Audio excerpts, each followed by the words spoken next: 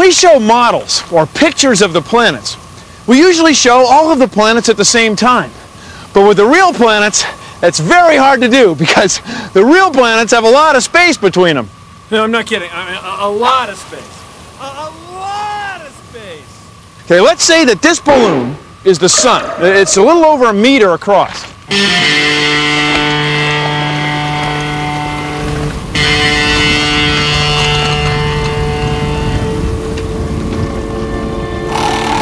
Then the planet Mercury would be here, 39 meters away, and would be just about this big. That's all there would be to the planet Mercury. Here, at 72 meters, that would be Venus. Now the sun's still behind us, and look, up here at 100 meters, our own Earth. Hi everybody. Hi Bill. Now we got to get serious. Uh-oh.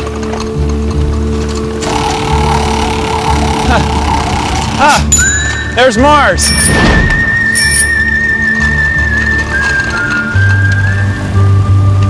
And the distances start to get very large. Those planets, those models, are the actual size. Now the sun's still back there. And here's Jupiter, 520 meters from the sun. That's over half a kilometer. And Jupiter would be about this big. Isn't that wild?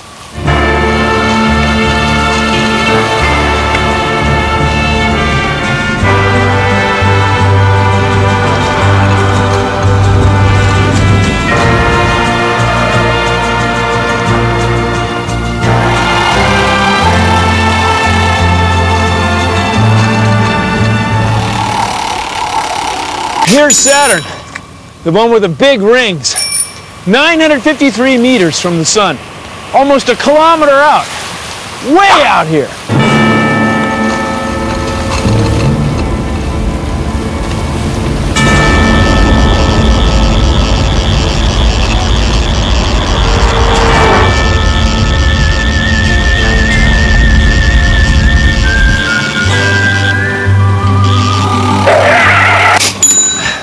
And this would be Uranus, almost 2 kilometers from the sun. It's way out here. Are you beginning to get the picture? Everything is really far apart. There's a lot of space in space.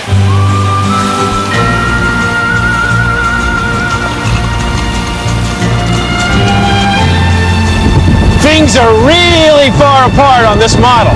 That's because everything's to scale. That's why we don't always make models like this to scale, because they're huge!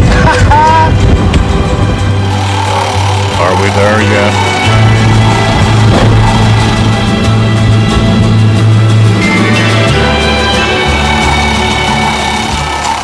Here's Neptune, an icy blue planet, 3 kilometers from our weather balloon sun.